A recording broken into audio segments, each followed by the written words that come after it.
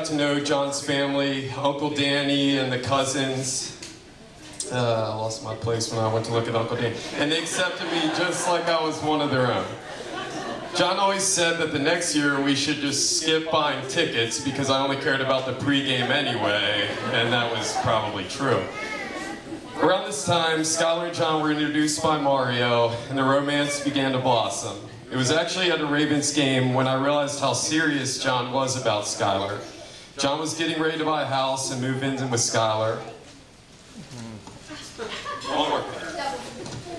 And after a few beers, he let it slip that he knew they were going to get married. I think John probably knew this from the very first time he met Skylar, although he held out for a few years to keep her in suspense. After Baltimore, I moved up to Boston for the summer, and John, Mario, and Skylar came to visit me. I knew John was planning on asking Skylar to marry him the next week at Martha's Vineyard, and the anticipation was killing me all weekend. It shows what a trusting friend John is, as I have a tendency to become a bit chatty after a couple beers, and even I was so scared I was going to spill the beans.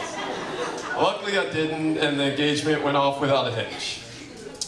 John, if I could look back at 6th grade me, I couldn't think of a better guy to marry my 6th grade girlfriend. And Sky, I once asked John, prior to dating you, what he looks for in a girl. His response was cooks, cleaning, loyal. And while I think that he found all 3 of these attributes in you, I know he found many, many more. As you've been a great friend to me over the years, always putting up with my shenanigans when I come home. Your laughter is contagious, even when your jokes are not, which is many times, but I still can't help but joining in laughing with you. You both complement each other in more ways than one, and I think anyone who's spent time with you can feel the love that you have for one another. I hope you both have a lifetime of happiness and laughter together, and I can't wait to continue crashing on your couch for the next 50 years. Here's to you. Great job, ladies and gentlemen, JR.